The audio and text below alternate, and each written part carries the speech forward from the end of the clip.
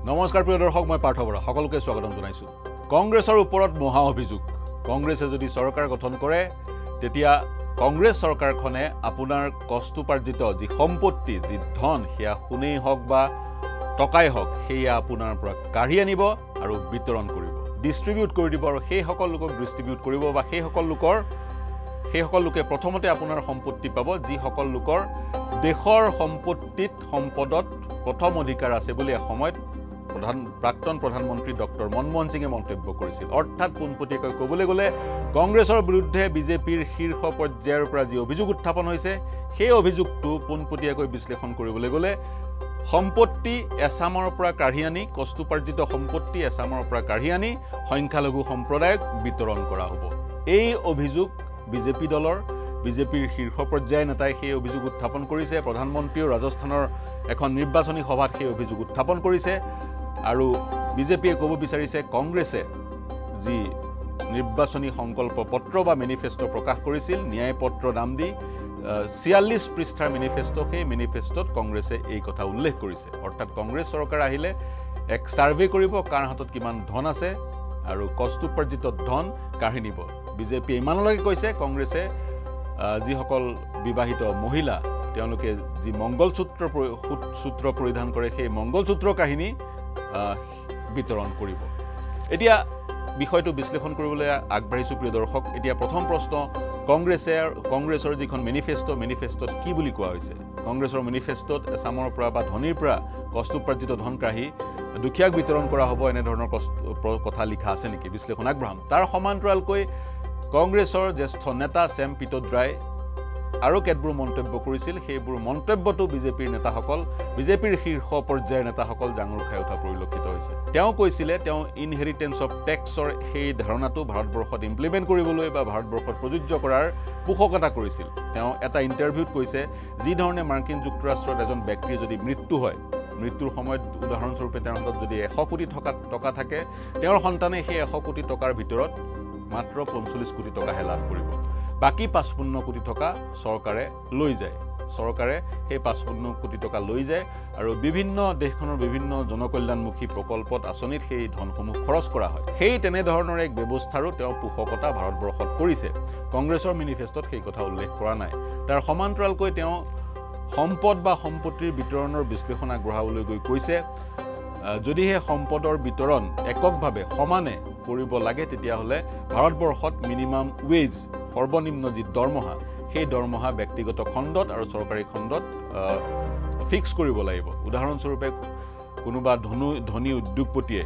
তেওঁৰ প্ৰতিষ্ঠানটোত কৰ্মৰত পিয়ন চকীদাৰসকলক যদি অতি কম মূল্যৰ দৰমহা আদায় দিয়ে তেতিয়া কিন্তু সেই সম্পত্তিৰ যি ইকুৱেলিটি বা সমানতাৰ কথা কোৱা হৈছে সেই সমানতাৰ প্ৰাপ্তি কেতিয়াও নাহিব বা প্ৰাপ্তি নহব দেশৰ কাৰণে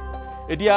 যদি আমি কিছু বিশ্লেষণ আগবঢ়াও মেনিফেষ্টোৰ বিশ্লেষণ আগবঢ়াও কংগ্ৰেছৰ মেনিফেষ্টোত কি লিখা আছে কংগ্ৰেছৰ মেনিফেষ্টোত কেতবোৰ কথা লিখা আছে কংগ্ৰেছৰ মেনিফেষ্টোত বহুবাৰ আইৰ সমতা ইনকাম ইনইকুৱেলিটিৰ কথা লিখা আছে দেশত ইনকাম ইনইকুৱেলিটি আছে আৰু ইনকাম ইকুৱেলিটি আইৰ ক্ষেত্ৰত সমতা স্থাপন কৰাৰ মেনিফেষ্টোৰ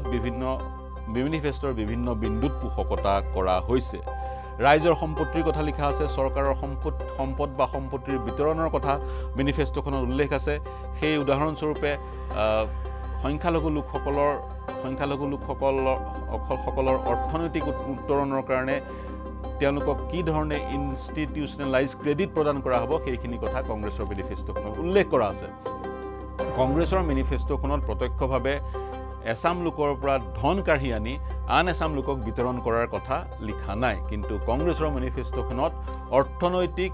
এক সাৰ্ভে কৰাৰ কথা উল্লেখ আছে অৰ্থনৈতিক এক গণনা কৰা অৰ্থনৈতিক এক সাৰ্ভে ইকোনমিক এক সাৰ্ভে কৰাৰ কথা কংগ্ৰেছে কিন্তু কৈছে সোশিও ইকোনমিক সাৰ্ভে ভাৰতবৰ্ষত কৰাৰ কথা তেওঁলোকে কৈছে তেওঁলোকে মূলত দুটা সাৰ্ভেৰ কথা কৈছে এটা হৈছে কাষ্ট সেন্সাস জাতিগত জনগণনা আনটো হৈছে সোশিও ইকোনমিক সাৰ্ভে অৰ্থাৎ সমাজৰ কোনটো বৰ্গৰ লোক অৰ্থনৈতিকভাৱে কিমান সক্ষম বা অৰ্থনৈতিকভাৱে কিমান ক্ষমতাশালী সমাজৰ কোনটো সম্প্ৰদায়ৰ লোক অৰ্থনৈতিকভাৱে কিমান পিছ পৰি আছে এইখিনি তথ্য লাভ কৰিবৰ কাৰণে সোশিও ইকোনমিক সাৰ্ভেৰ কথা কংগ্ৰেছে কৈছে তাৰ সমান্তৰালকৈ কাষ্ট সেন্সাছৰ কথাও কৈছে জাতিগত জনগণনাৰ কথাও কৈছে কংগ্ৰেছৰ নেতা ৰাহুল গান্ধীৰ মতে এই জাতিগত জনগণনা ভাৰতবৰ্ষৰ কাৰণে এক্সৰে স্বৰূপ হ'ব বুলি তেওঁ মন্তব্য কৰিছিল এতিয়া যদি আমি কিছু তথ্য আপোনালোকক জনাব বিচাৰিছো ভাৰতবৰ্ষত কোন সম্প্ৰদায়ৰ লোকৰ হাতত কিমান ধন আছে হিন্দু সম্প্ৰদায়ৰ লোকৰ হাতত কিমান ধন আছে বৰ্ণ হিন্দু লোকৰ হাতত কিমান ধন আছে অন্যান্য পিছপৰা শ্ৰেণীৰ হিন্দুসকলৰ মাজত কিমান ধন আছে মুছলমান সম্প্ৰদায়ৰ লোকসকলৰ মাজত কিমান ধন আছে তেওঁলোকৰ হাতত কিমান ধন আছে বা কিমান সোণ আছে তাৰ বিশ্লেষণ এটা যদি মই আপোনালোকক দিওঁ এই তথ্যখিনি আমি সংগ্ৰহ কৰিছো এক Indian institute of Dalit studies নামৰ সংগঠনটোৰ এক সমীক্ষাৰ পৰা এই তথ্যখিনি আমি সংগ্ৰহ কৰিছো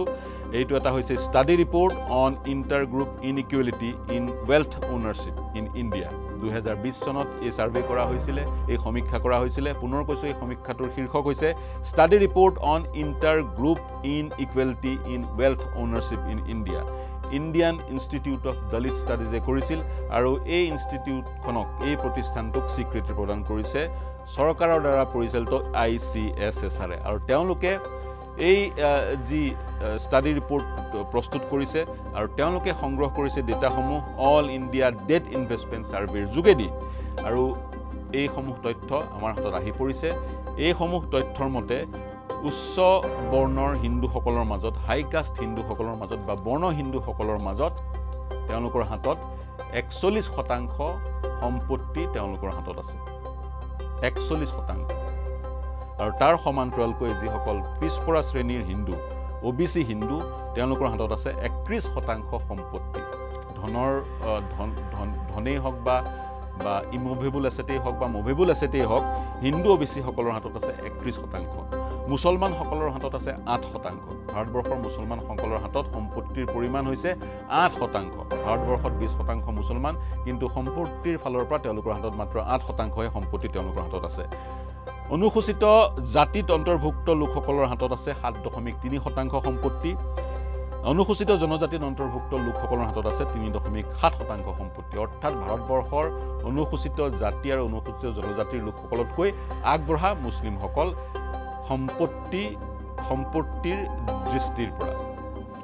কাৰণ মুছলিমসকলৰ হাতত আছে 8% সম্পত্তি SC আৰু STৰ হাতত 7.3% আৰু 3.7% সম্পত্তি আছে ইয়াৰ সমান্তৰালকৈ উচ্চ বৰ্ণৰ হিন্দুসকলৰ হাউস হোল্ড অৰ্থাৎ তেওঁলোকৰ হাউস হোল্ডৰ পৰিসংখ্যাটো হৈছে 22.2% অৰ্থাৎ ভাৰতবৰ্ষত যিমান ঘৰ আছে যিমান বাসস্থান আছে সেই সমূহ বাসস্থানৰ 22.2% অধিকাৰ কৰি ৰাখিছে অকুপাই কৰি ৰাখিছে বৰ্ণ হিন্দু লোকসকলে কিন্তু তেওঁলোকৰ হাতত সম্পত্তি আছে 41% মুছলমানসকলৰ বাসস্থানৰ পৰিসংখ্যাটো হৈছে 12% কিন্তু তেওঁলোকৰ হাতত সম্পত্তি আছে 8% যদিহে আমি পৰিসংখ্যা দিওঁ হিন্দু আৰু মুছলমানৰ মাজত কিমান কাৰ হাতত সম্পত্তি আছে কালেক্টিভ যিটো ফিগাৰ হিন্দুসকলৰ মাজত সম্পত্তি আছে 1,46,394 billion in rupees 1,94,394 billion rupees হিন্দুসকলৰ হাতত আছে আৰু মুছলমানসকলৰ হাতত আছে ভাৰতবৰ্ষত 28,707 বিলিয়ন আৰু স্বাভাৱিকতে মুছলমানৰ জনসংখ্যা হৈছে 20% আৰু হিন্দুসকলৰ জনসংখ্যা হৈছে 80% গতিকে জনসংখ্যাৰ পৰিসংখ্যাটো আমি মনত ৰাখিব লাগিব সোণ কাৰ হাতত কিমান সোণ আছে হিন্দু OBCৰ হাতত সৰ্বাধিক সোণ আছে 39% সোণ আকৌ হিন্দু পিছপৰা শ্ৰেণীৰ লোকসকলৰ মাজত আছে বৰ্ণ হিন্দুসকলৰ মাজত আছে 31% সোণ অৰ্থাৎ সম্পত্তিৰ পৰিমাণ হিন্দু হাই কাষ্ট হিন্দু উচ্চ বৰ্ণৰ লোকসকলৰ মাজত বেছিকৈ আছে আকৌ সোণ হিন্দু OBC সকলৰ মাজত বেছিকৈ আছে 39% সোণ হিন্দু OBC সকলৰ হাতত আছে 31% সোণ হিন্দু উচ্চ বৰ্ণৰ লোকসকলৰ মাজত আছে আৰু মুছলমান সকলৰ মাজত 9% সোণ আছে এয়া হৈছে এক বিশ্লেষণ কাৰ হাতত কিমান সম্পত্তি কিমান সোণ আছে এক বিতৰ্কৰ সূত্ৰপাত হৈছে পুনৰ কৈছো বিজেপিয়ে অভিযোগ উত্থাপন কৰিছে মহা অভিযোগ বিজেপিয়ে ক'ব বিচাৰিছে কংগ্ৰেছ যদি শাসনলৈ আহে বিজেপিয়ে কৈছে কংগ্ৰেছে মেনিফেষ্টত পাকে প্ৰকাৰে সেই কথা উল্লেখ কৰিছে বুলি কৈছে আৰু বিজেপিয়ে কৈছে মহা অভিযোগ উত্থাপন কৰিছে কংগ্ৰেছ যদি শাসনলৈ আহে কষ্টোপাৰ্জিত যি ধন যি সোণ কাঢ়ি নিব এছামৰ পৰা কাঢ়ি আন আছামক বিতৰণ কৰিব মংগল সূত্ৰ পৰ্যন্ত কাঢ়ি নিব কংগ্ৰেছে বিতৰণ কৰিব এক বামপন্থী চিন্তাধাৰাৰ যোগেদি কংগ্ৰেছ পৰিচালিত হৈছে বুলি বিজেপিয়ে অভিযোগ দিছে সম্পত্তিৰ সমতা স্থাপন কৰিবলৈ গৈ কংগ্ৰেছে এনে ধৰণৰ কিছুমান প্ৰতিশ্ৰুতি দিছে যিবোৰ প্ৰতিশ্ৰুতি ভাৰতবৰ্ষৰ সদৃশ এখন দেশৰ কাৰণে কেতিয়াও কাৰ্যকৰী হ'ব নোৱাৰে বা প্ৰযোজ্য হ'ব নোৱাৰে বুলি বিজেপিয়ে দাবী কৰিছে তাৰ সমান্তৰালকৈ ইণ্ডিয়ান অভাৰচিজ কংগ্ৰেছৰ মুৰব্বী ছেম পিট্ৰোডাৰ মন্তব্যও সৰ্বত্ৰ প্ৰতিক্ৰিয়া সৃষ্টি কৰিছে ছেম পিট্ৰোডাৰে ক'ব বিচাৰিছে তেওঁ পোষকতা কৰিছে এগৰাকী ব্যক্তিয়ে জীৱনকালত যিমান সম্পত্তি অৰ্জন কৰিলে কষ্টোপাৰ্জিত যি সম্পত্তি সেই সম্পত্তিৰ 100% তেওঁৰ সন্তানলৈ যাব নালাগে তাৰে কিছু অংশ চৰকাৰৰ হাতলৈ যাব লাগে আৰু যাতে চৰকাৰে সেই অংশৰ যোগেদি বা যি অংশ সংগ্ৰহ কৰিলে সেই অংশৰ যোগেদি জনকল্যাণমুখী যিবোৰ আঁচনি সেই আঁচনিবোৰ কাৰ্যকৰী কৰিব পাৰে এয়া ছেম পিট্ৰোডাৰ মন্তব্য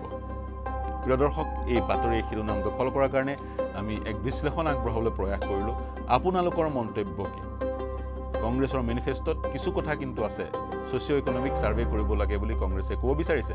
যাতে কোনটো সম্প্ৰদায় কিমান অৰ্থনৈতিকভাৱে পিছপৰা কোনটো সম্প্ৰদায় কিমান অৰ্থনৈতিকভাৱে আগবঢ়া সেই তাৰ তথ্য দেশবাসীৰ সন্মুখত থাকে আৰু সেই তথ্যৰ ভিত্তিত যাতে চৰকাৰে কিছু আঁচনি ৰূপায়ণ কৰিব পাৰে প্ৰযোজ্য কৰিব পাৰে তেনে ধৰণৰ কথাবোৰ কিন্তু মেনিফেষ্টত আছে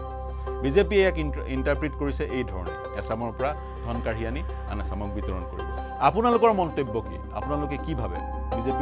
বিজেপিৰ এই অভিযোগক লৈ আপোনালোকৰ মন্তব্য কি বা কংগ্ৰেছৰ মেনিফেষ্টক লৈ আপোনালোকৰ মন্তব্য কি দেশত যি সম্পদ বা সম্পত্তিৰ অসমানতা পৰিলক্ষিত হৈছে সেই অসমানতা আঁতৰাবলৈ কি পদক্ষেপ গ্ৰহণ কৰিব লাগে কোনোবা এজন ব্যক্তিয়ে যদি নিজৰ বিচক্ষণতাৰ বলত ধন অৰ্জন কৰিছে ধনাঢ্য হৈছে তেওঁৰ ধন কাঢ়ি অনাৰ কিবা যুক্তি আছে নেকি যেতিয়ালৈকে তেওঁ টেক্স পৰিশোধ কৰি আছে কৰ পৰিশোধ কৰি আছে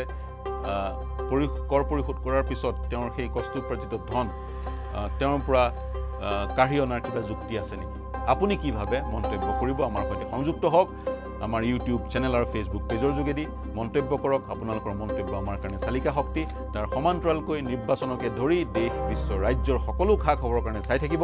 নিউজ 18 অসম নৰ্থ ইষ্ট ধন্যবাদ